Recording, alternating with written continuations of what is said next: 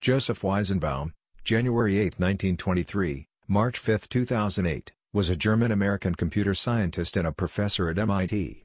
The Weizenbaum Award is named after him. He is considered one of the fathers of modern artificial intelligence.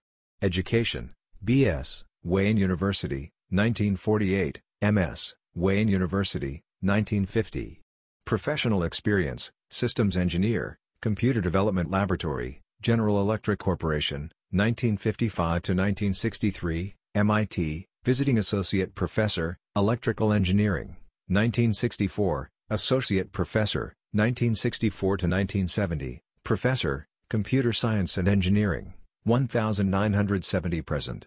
Honors and awards: Fellow, American Association for the Advancement of Science.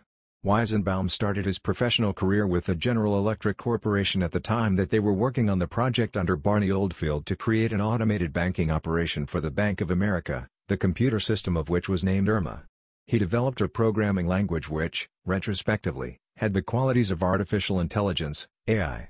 This work led him to an interest in the subject being promulgated by John McCarthy, and eventually he joined the faculty at MIT where he could pursue these interests.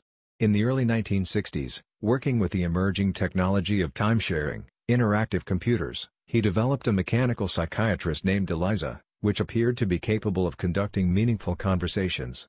In fact, the system, Weizenbaum 1965, used keywords in the responses of the user to create commonly used questions that gave the appearance of understanding and responsiveness.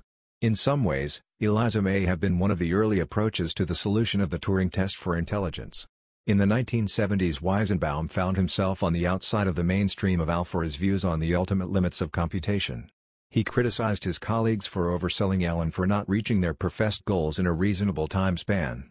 Promises had been made by the profession that were not being fulfilled, and he had the temerity to tell the world of their shortcomings.